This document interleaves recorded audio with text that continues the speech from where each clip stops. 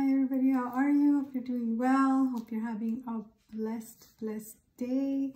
Okay, this word, I kind of did something different with it. I just prayed and I was like, Holy Spirit, just whatever you want, you know, let it be you. And I opened my journal and it led me to this, I opened it to this vision I had on 8/23/24. Okay, and this vision, it was a red car, but it was also a boat. So it could be driven on the street, and then it could also be ridden in water. Is that right?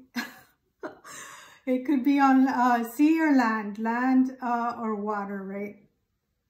And then I had written 2 in 1. 2 in 1. And so here, Holy Spirit just said 4x4, okay? Like all terrain. So everything you have been through, whatever processes, you have become like an all-terrain vehicle. Okay, wow. And vehicles represent ministry. Thank you, Jesus. Thank you, Holy Spirit. So whatever you have gone through, whatever you've endured, you have remained faithful with what God has entrusted you. Okay, and so now this ministry is like, nothing can stop it. Praise God. Nothing can stop it. Okay. You have adapted very well. You're a very adaptable person. Okay. And you have done what has needed to be done so that this ministry goes forth. Okay. Nothing has been able to stop it. Okay. And that speaks a lot about you as a person. Okay. You're very adaptable.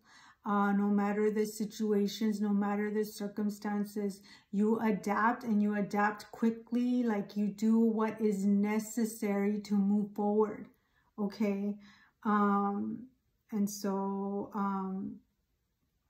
yeah, so God can trust you.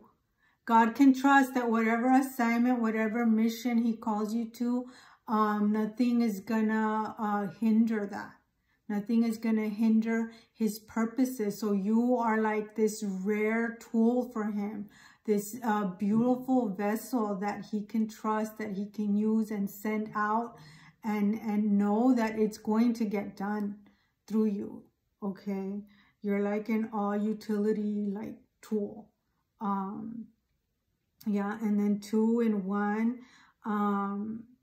yeah, like you're more than one. Oh, thank you, Holy Spirit. A diamond, like multifaceted, like, wow, a diamond. You are a diamond, a gem, a rare gem. You are a treasure. Oh my goodness. Thank you, Holy Spirit. Wow. 2 in 1, 4x4, all terrain. Okay. Wow.